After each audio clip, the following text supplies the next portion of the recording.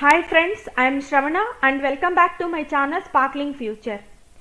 Before starting with today's topic, I request all of you to subscribe to my channel and also please like, share, comment and hit the bell icon for the latest video notifications. Thank you. Friends, in today's video we will discuss how to display the top 3 students based on the scores in PySpark. So this is the requirement. I have given sample of 2 records but it has more data in that table. So the question is, write a query to display names and scores of the top 3 students who has age greater than 20 in descending order of the scores. So today let's solve this. So this is the data frame I have created for that, friends. If you see here, so this has 5 records and some date of births and their scores are available. So this is in the format CSV, like this is the file, friends, I have created. Student name, date of birth and score.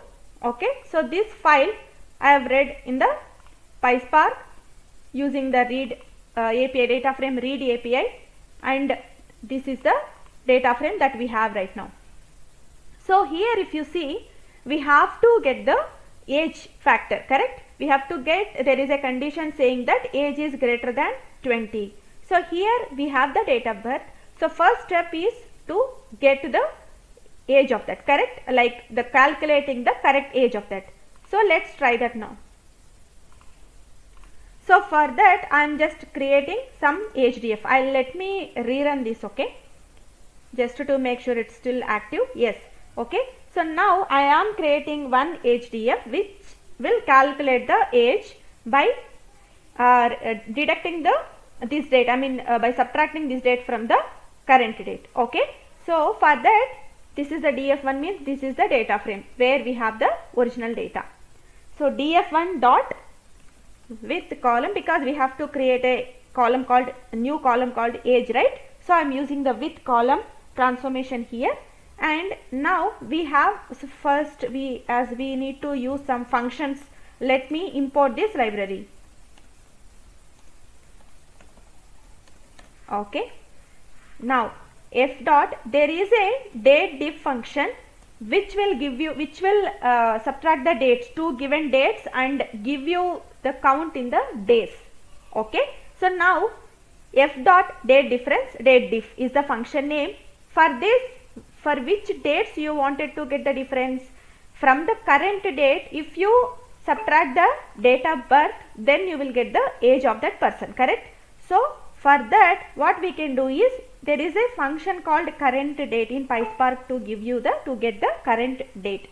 There is a current timestamp function as well if you wanted to consider the timestamp as well. Here we have only the date. I am taking the current date instead of the timestamp. Okay. And comma, okay, this is like this date difference function takes 2 parameters.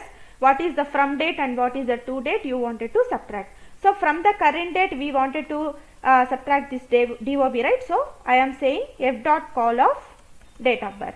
Okay, so which means that from this date will be subtracted and this will return the days. So we will see what is the HDF, right? What is the result now.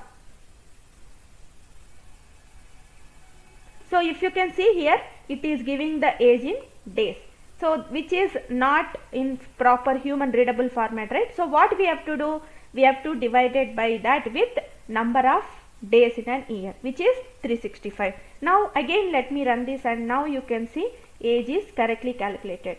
But if someone asks you the age, we will say 25, 26, but we will never say 25.3972, something like that, right? So let's do the round here. So from the like functions, PySpark SQL functions, there is a function called round, okay, standard function. So do the round of that. I hope I have closed, yes, I have closed all the braces properly. So now let's do the round of it and you will get a proper age like this. Okay. Next, what next we have to do, we have the age now. Now let's do what is the this one, like we have to display the top 3 person names along with the highest scores. Like based on the scores, we have to order by the scores in descending order, and we have to display the top 3 students.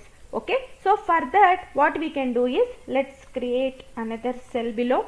Okay, now we have this resultant data in AgeDF. Okay, now let's take this AgeDF and then first filter out the columns for the age.